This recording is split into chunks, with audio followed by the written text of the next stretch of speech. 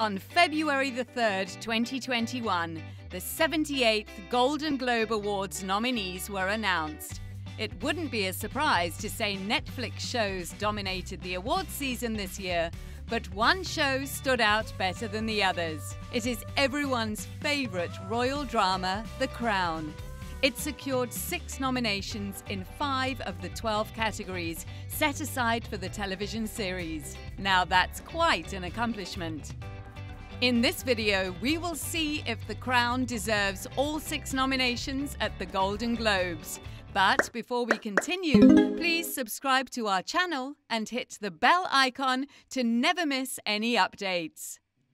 Since Season 4 was announced by Netflix in 2018, passionate fans have shown their excitement over various social platforms.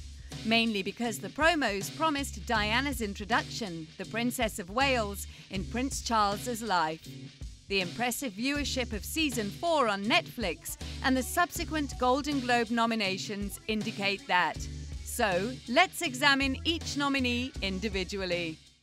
Number 1. Best Television Series Drama, The Crown. Now for this one, we are both in and out. Although there is no doubt that The Crown is a skillfully made, gripping piece of TV, Season 4, however, left us wanting more of what we were offered in the first 2 seasons. Perhaps as an audience, it's just a marketing failure of the trailers, we suppose.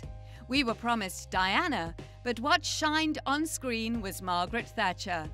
To give credit where it's due, this season does seem to have resonated amazingly well with the audience of all generations. Nomination, you ask? Definitely deserving, given the outstanding craftsmanship and attention to detail in every department. Number 2. Best Performance by an Actor in a Television Series Drama, Josh O'Connor. Nominated earlier in the year in the BAFTA Awards for the same role, 30-year-old Josh O'Connor has been nominated yet again for playing Prince Charles, but this time for the Golden Globes.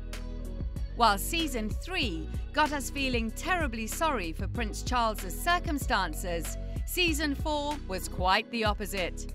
His character seems like an insecure, indecisive, and inadequate partner for the people's most loved princess, Diana.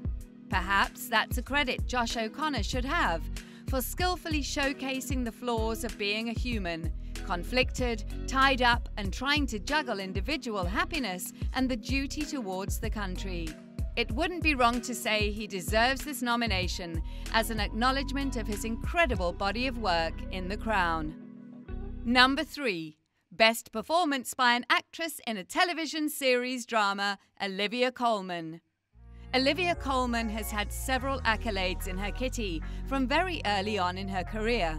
Fun fact, she also won the Best Actress Award for The Crown's 3rd season at the Golden Globes last year. So it didn't come as a surprise when she got nominated yet again for portraying the old Queen Elizabeth in the 4th season. But we aren't shocked, because nothing compares to what Colman can do with her character.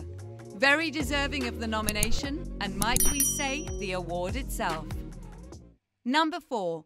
Best Performance by an Actress in a Television Series Drama, Emma Corrin. Emma Corrin plays Diana, the Princess of Wales, in the 4th season. In her introductory shot, she plays a mad tree, a beautiful one at that.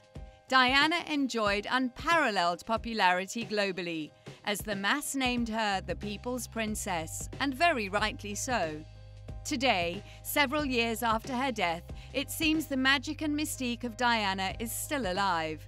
Merely the trailer of Diana's introduction had fans waiting eagerly for the 4th season's release. Emma Corrin captures Diana's essence so well that fans have even started seeing a resemblance to Diana herself.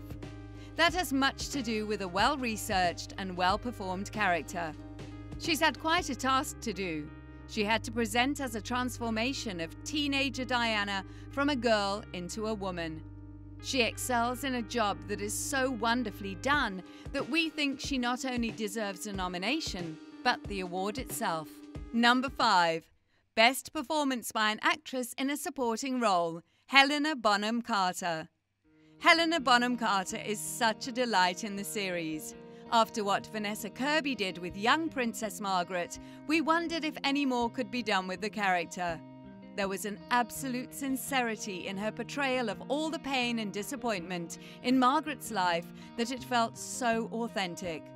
Carter not only embraced the legacy left by Kirby, but she also kept it shining throughout the end.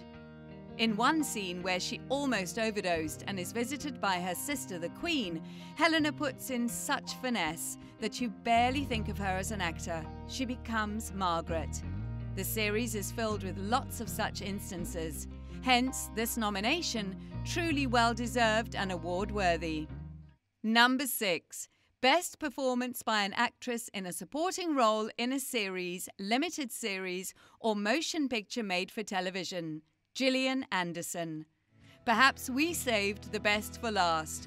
One of the best new offerings of the 4th season was Gillian Anderson playing the Iron Lady herself, Margaret Thatcher. Whenever she is on screen, our eyes don't want to wander off or listen to anyone else. Such is the command in her nuanced performance and voice. She has played Thatcher to a T. The character of Britain's first ever woman Prime Minister needed some tertiary strength. Perhaps a mix of emotional and behavioural types to almost accurately portray what life would have been like for Thatcher in the office, at home, and the Queen's audience. Gillian shines in all of her scenes. What a star! Definitely deserving of an award, let alone the nominations. Okay, well, that's a wrap for this video.